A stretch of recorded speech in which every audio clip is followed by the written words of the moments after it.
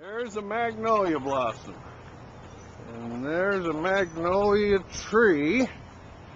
And we are in Birmingham, Alabama. And there's Susie.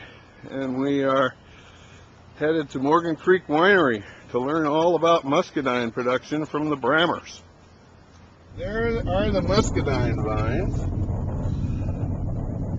Turn right on Morgan Creek Lane. And here we come to Morgan Creek Winery. Right here on Morgan Creek Lane, and isn't this pastoral? Okay. Alabama wine country.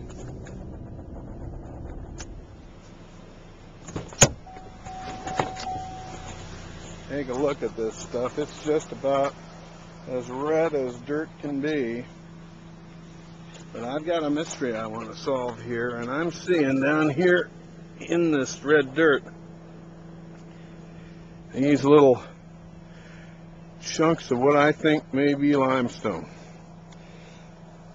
Because limestone underlays the entire area here, and I see an awful lot of minerality in those wines.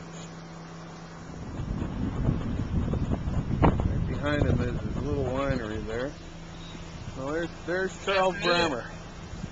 Hey Charles, how you doing? Good.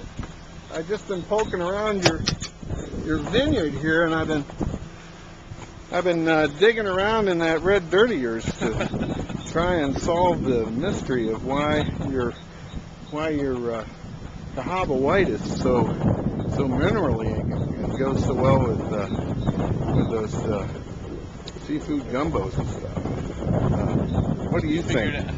I mean, is it you grow or you bring in muscadine from all over the place, but do you see differences? Is it, in other words, is it the varietal or is it the soil?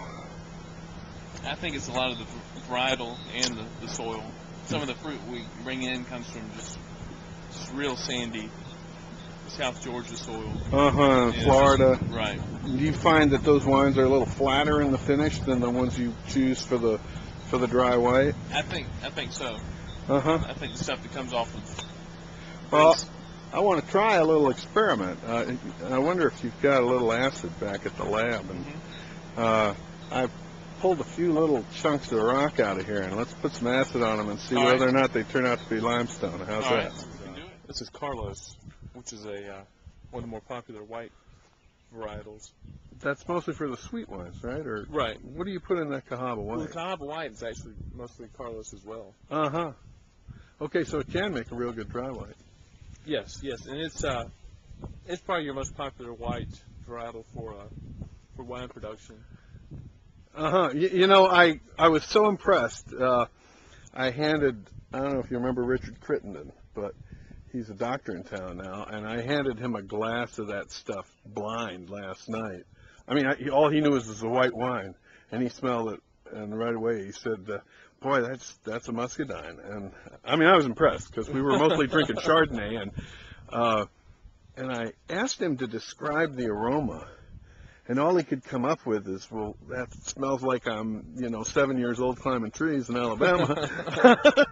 And I can't really describe it either.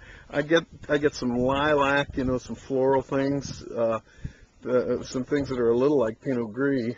But there's something very distinctive about it. Really perfumey. Do you got any words to describe it?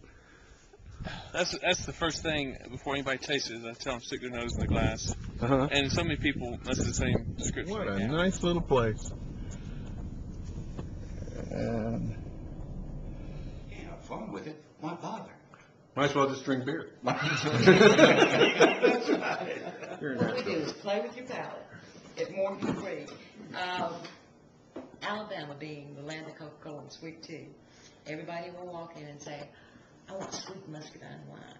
And we'll say, well, since you're in a tasting room, let's try this dry, and then you can say you've had a dry wine at least once in your life. And you might like it. And then we'll work our way down the line to the sweeter wines. And you will be shocked how many will like that dry wine. We're teaching a lot of people their basics. I'm realizing that there's over 350 to domesticated varieties of muscadine. Muscadine. So that's, 350? oh, yeah. And You're so, kidding. and so we're really There's getting 12 different 10,000. varieties. You know, when these folks walk in here and you want to tell them about the winery, what is it that you guys tell them? Taste it.